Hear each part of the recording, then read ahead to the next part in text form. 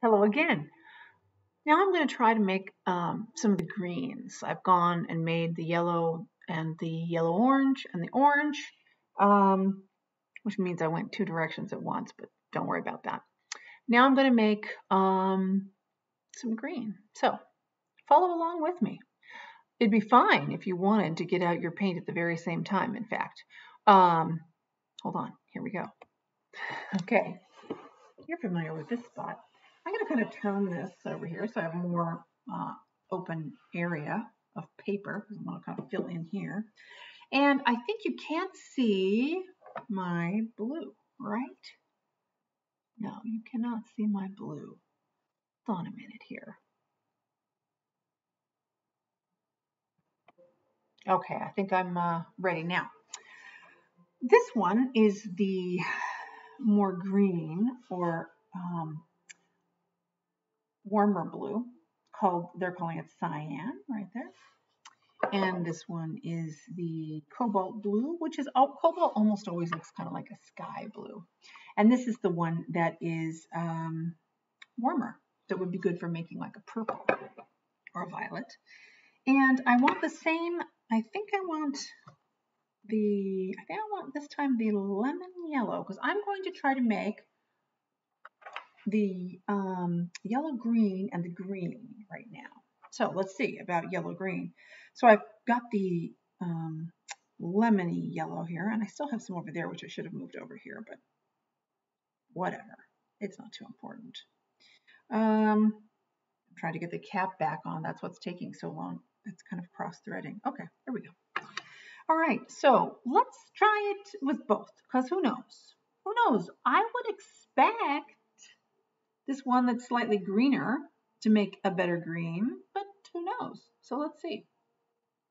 That is pretty green. That's, I think, not yellow green enough, right? That's just green green. Let's try, though, the other one also. Just clean off my palette. I mean, not my palette knife.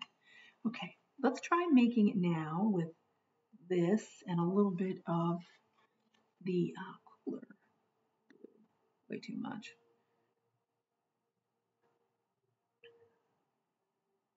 Oh, yeah, and you see how that one looks a little dirtier? Doesn't look as clear as that. And just to demonstrate that a little more thoroughly, I'm going to put it on the paper so you can see what I'm talking about. See, that is that green. It actually looks more like the greens of nature, right? I mean, there are so many greens out there in the world of growing plants. They don't usually look as saturated, the ones that grow, as this kind of Kelly green that I've made over here. But let's put that one too. And I've made them way too thin. Sorry about that. But see how that one is just way kind of brighter? That's probably going to be the green, I think, at this point. But if that's the green, what about the yellow green? Okay, let's mix it up.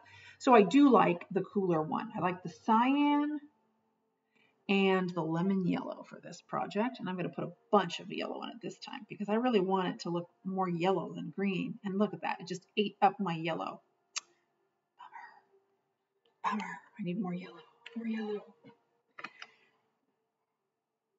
Now, what I'm doing here is not demonstrating the good habits you want to have, which is to say that if you want to make a color that is more yellow, you don't want to just take all that and glob it into this green because you're just going to get a big pile of green that isn't what you want.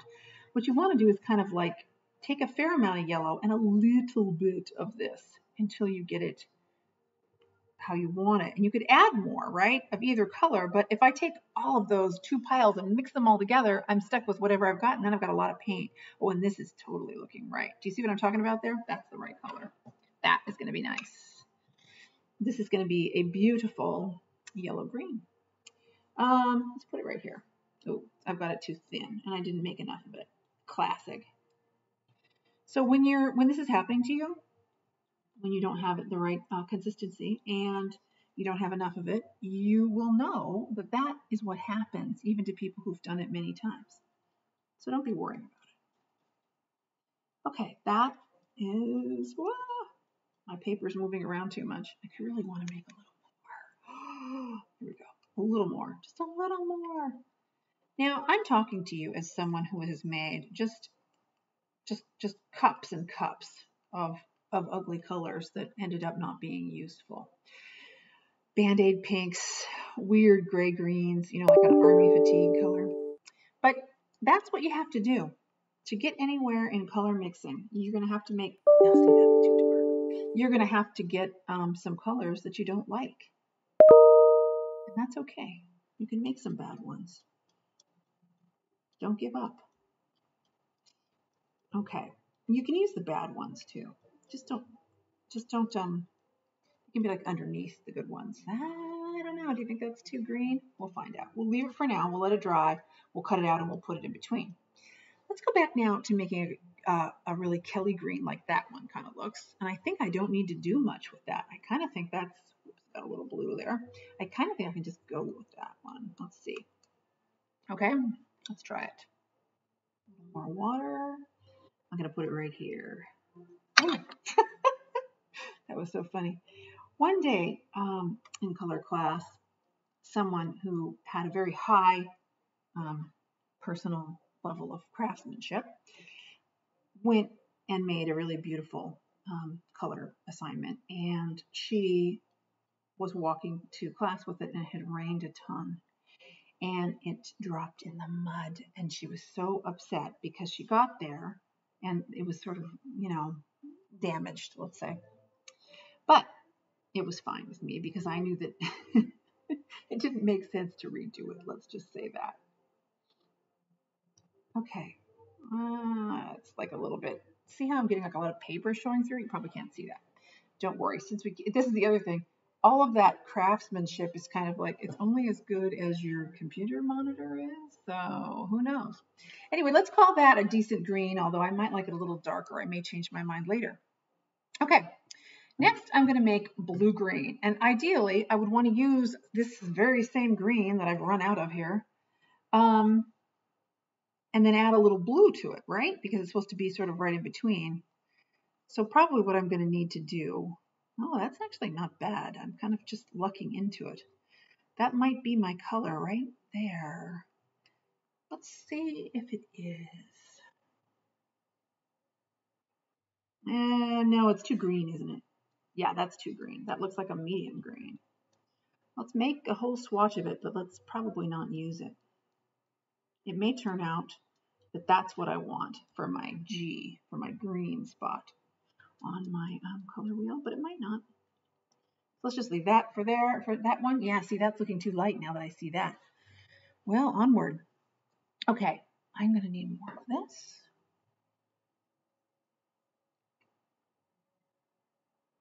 Fair amount more, looks like.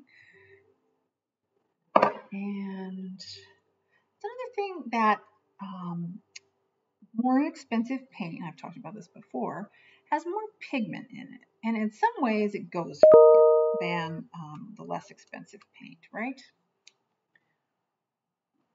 Okay. That's looking a little more blue-green, but it's still a little green, isn't it? That a little more. Now it's going to be too blue, but that's kind of what you have to do until you get it right. And it's fine not to start on the big square. It doesn't look very different, does it? Until you're sure you've got the color you like. Sorry to move that around so much. Oh, you can't even see it. Let me move it up. Good grief. I gotta remember to look at the monitor now and then. That's looking not bad. I could almost live with that, I think. Okay. Now I am going to stop again so that these films aren't really, really long. Oh, that first one's pretty long. And then we'll take on blue. So, see you in a few minutes.